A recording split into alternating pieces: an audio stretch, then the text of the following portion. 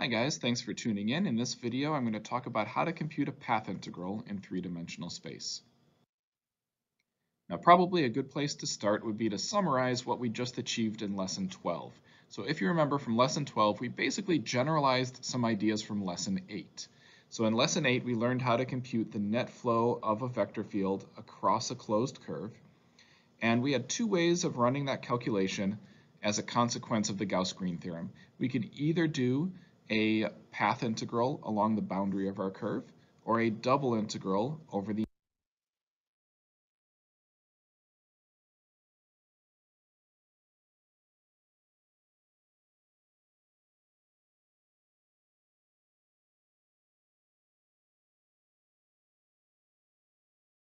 Hi guys, thanks for tuning in. In this video, I'm going to talk about how to compute a path integral in three-dimensional space. Now, probably a good place to start would be to summarize what we just achieved in Lesson 12. So if you remember from Lesson 12, we basically generalized some ideas from Lesson 8. So in Lesson 8, we learned how to compute the net flow of a vector field across a closed curve.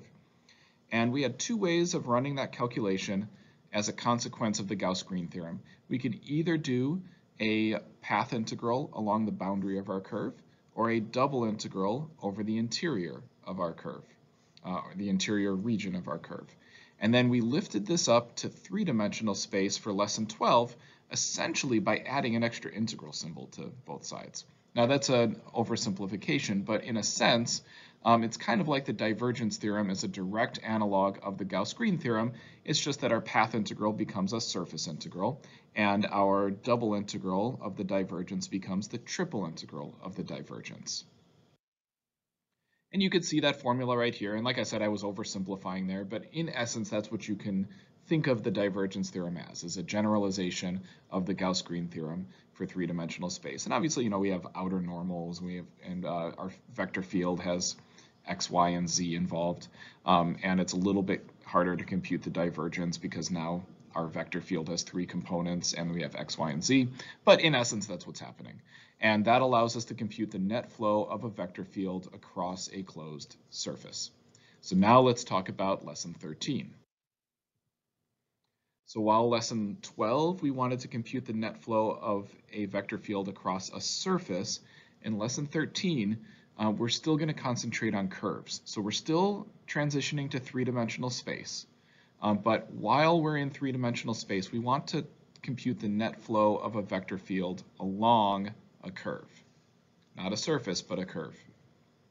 And probably a good place to start with this would be to review how we did this in 2 dimensions for an open curve. How did we compute a path integral to compute the net flow of a vector field along an open curve? So here's the formula that we had back in lesson 8. 3 equivalent forms for our formula. My favorite one's in the middle right here, because you could write Mathematica code that emulates this formula, and as long as you tell the computer what x of t and y of t are and what your vector field is, you could run that code and you're going to get your computation. So I like computing a path integral as the integral of field dot tangent. But you also see in the textbook, you'll see the integral of m dx plus m dy. Instead of having dt as your differential, you can have ds, which would be arc length, and then your tangent vector needs to be the unit tangent vector. So all different variations. I really like this one in the middle. Very nice formula for writing code. Now, to lift this up to three-dimensional space, we really don't have to do a lot of extra work. So the idea of a path integral in three-dimensional space is pretty much identical to the notion of a path integral in two-dimensional space.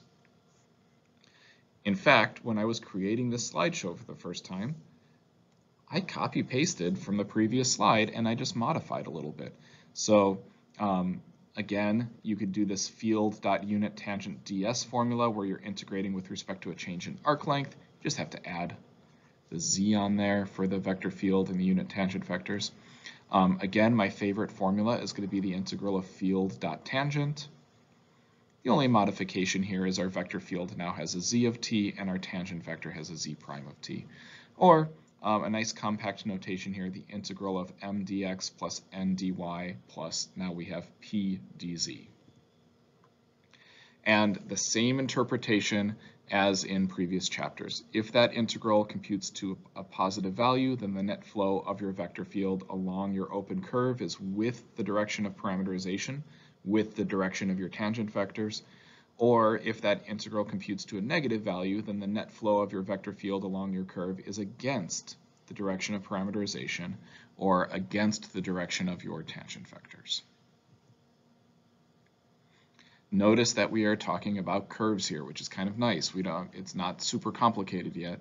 Don't worry, the slides will get more complicated as we go on. But for this first video, we're just talking about how to compute the net flow of a vector field along an open curve in three-dimensional space. No surfaces quite yet. So let's compute an example.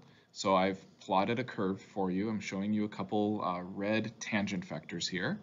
And we're going to compute the net flow of our vector field along our open curve where t goes from 0 to 2 pi. Now here's one way of setting this up, the integral of field.unit tangent ds.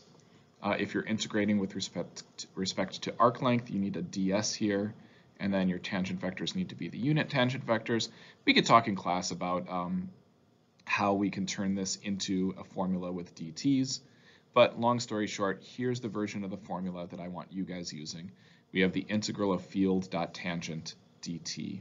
And it turns out that in the process of changing this from a ds integral into a dt integral, our unit tangent vectors simplify and turn into just regular old tangent vectors, which is convenient from a computational perspective. All right, so our vector field is, let me clear out some ink on this slide just so I can highlight some things more successfully. I'm going to switch ink colors here. And what I want to show you is my vector field is negative z comma x comma y. And so when you look at this negative 4 cosine t comma 2t, the way I got that is by saying, okay, I need negative z. So a negative 1 times 4 cosine t, and that's how I get this first entry. Then my next entry is x. So let's see, my x coordinate from p of t here, my x of t is t, okay? And then finally, I have y here at the end of my vector field. My y value is 2t, hence the 2t that we see there. All right, so that's how we get field of x of t, y of t, z of t. Now in order to get x prime of t, y prime of t, z prime of t, no big deal. The derivative of t with respect to t is 1. The derivative of 2t with respect to t is 2. And the derivative of 4 cosine t with respect to t is negative 4 sine t. Now that I have all of those entries, I'm going to take the dot product. And now I just have a single integral from 0 to 2 pi of negative 4 cosine t plus 2t minus 8t sine t. Crunch some numbers, and I get 16 pi plus 4 pi squared. I want to end this problem with a quick interpretation. So I'm going to say that the net flow of my vector field along my open curve is with the direction of the tangent vectors that are shown in my plot. All right, so pretty straightforward for a path integral and an open curve. This will get more interesting once we start talking about closed curves and once we start talking about Stokes' theorem. So this is kind of starting us off at a basic level, and in the future videos you guys are going to watch, we're going to get to more advanced content pretty quickly.